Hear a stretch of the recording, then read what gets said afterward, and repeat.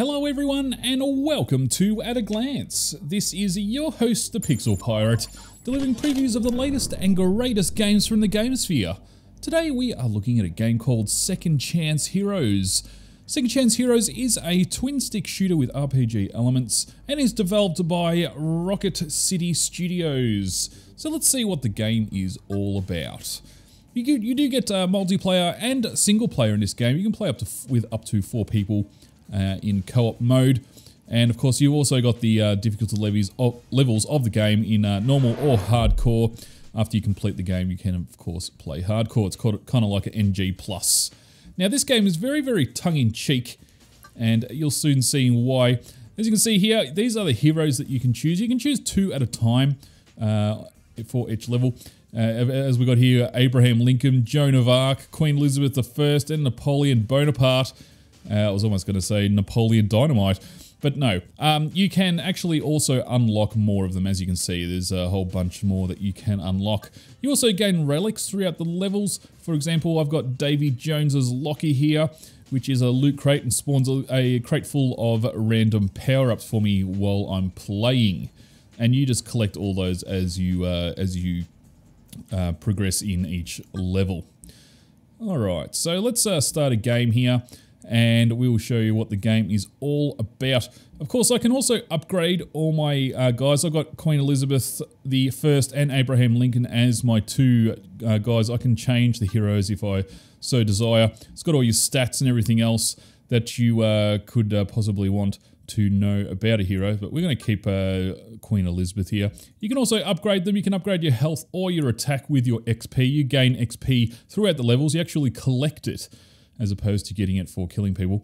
So we're going to actually upgrade our health there, and we'll probably upgrade, let's see here. I haven't got enough XP for Abraham Lincoln, unfortunately, but let's enter the level and we'll show you some gameplay. Okay, so here we are, starting off with, of course, Queen Elizabeth. You do have goals, I guess, in the game, and one of them, for example, is complete the game in a certain amount of time, or, you know, those are kind of randomized. Okay, so let's see what we got here. So as you can see, Queen Elizabeth has a giant gun here. I can change my character at any time, and I'll show you Abraham Lincoln in just a minute. These little purple things are XP. You also pick up other stuff. So I can't pick up that health, for example, because I've got full health. But there's, you know, items that you can pick up. I haven't actually got an item just right this second, but there's stuff from everything from create like a flame wall around you to get an extra health boost to get a speed boost and everything in between. So the environment is also very, I guess, interactive in that you can blow stuff up, you can turn stuff on and off. Oh, looks like we got a werewolf there. They're a little bit tough, but not too bad. Yeah, so the environment, as you can see, is fairly sort of immersive. Well, not immersive, but interactive is probably a better word there. Alright, so the game kind of focuses on you trying to deal with hordes, and you got your basic sort of zombie guys who try and just run at you very fast and try and kill you.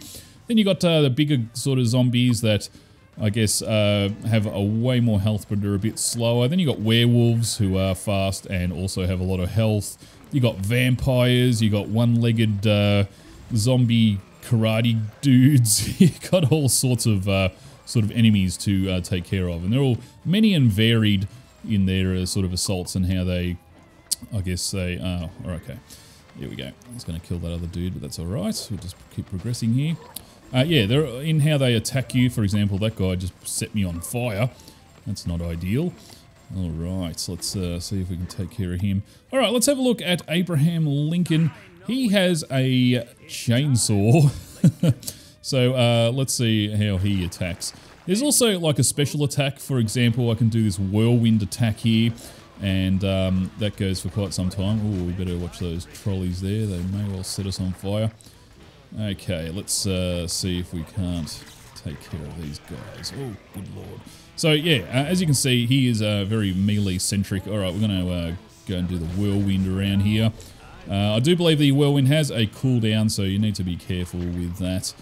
Of course, there is a risk with Abraham Lincoln of losing more health but I believe you do sort of more damage, and that's the you know, the takeaway from using him with a melee weapon.